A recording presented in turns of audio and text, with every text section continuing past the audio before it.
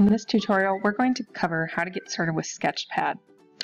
So Sketchpad is a digital Sketchpad workbook that you can use to create digitally drawn designs and then save them and share them online. To begin, let's go ahead by covering the different tools in the toolbar. Starting here, we have the Select tool, which allows you to drag your cursor over a given set of designs and allows you to select them and edit them, delete them, copy paste them, and so forth.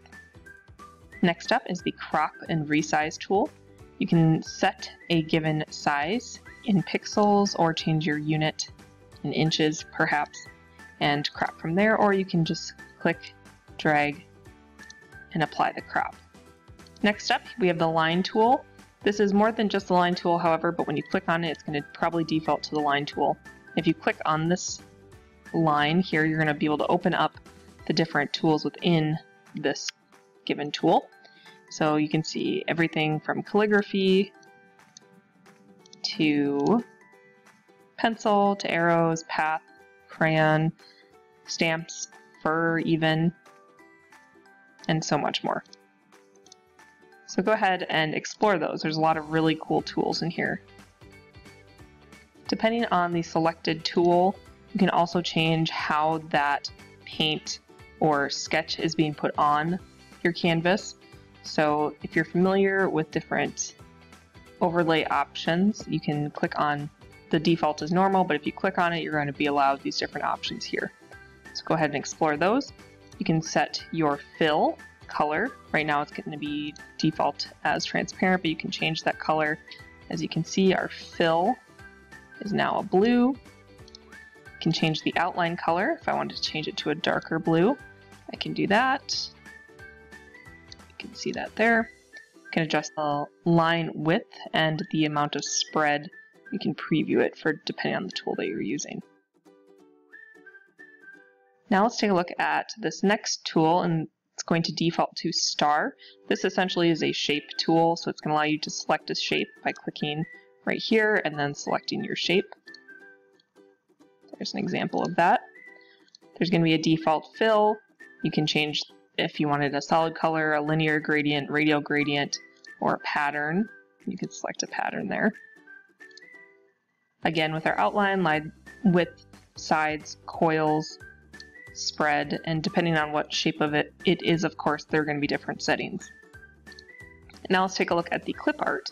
You can either load your own image in, or you can click here to choose a graphic. You can also search for graphics.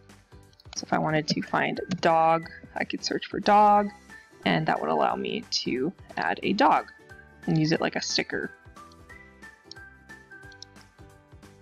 Like with all the other tools, you can adjust, in this case, the opacity or the overlay setting.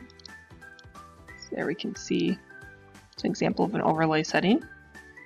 Next up, we have the text tool, which is pretty self-explanatory. You're going to be allowed to choose your fonts, your fills, your text features, line width, word spacing, and so forth. So a lot of options there. If you want to move any of your designs around, you would go back up to that Select tool, click it, and it allows you to click, drag, and move. And also transform or adjust the shape and size of a given design. Finally, here we have a vector fill. So this is going to allow you essentially function as a paint bucket, which you can see here. We can click and essentially paint inside of fill spaces. As you saw, I just adjusted my text color as well. And those are the basic tools. Now let's take a look at these tools down here in the toolbar. Here we have New, which allows us to create a new canvas in our Sketchpad. So you can see there are some various options. You can also set your size. This button here allows you to open any saved designs. You can also allow Sketchpad directly to link up to your Google Drive, and we'll talk about that in a little bit. The export option allows you to export your design. You can choose what format you want to export it in, whether it's JPEG, PNG, PDF, so forth. You can also share using that share option. There are some different settings there. Next up, we have the settings, and this is where you can go ahead and choose your autosave. So if you're going to store files in Google Drive and automatically have them sync there, you can enable that and allow that to connect to your Google Drive. You can enable autosave and a lot of other options here. Finally, there is the user guide button, which allows you to access different tutorials and additional information on how to use tools and overall just the platform in general. Now that you're familiar with the basic tools of Sketchpad or Sketch.io, go ahead and create your own creations using this digital drawing tool.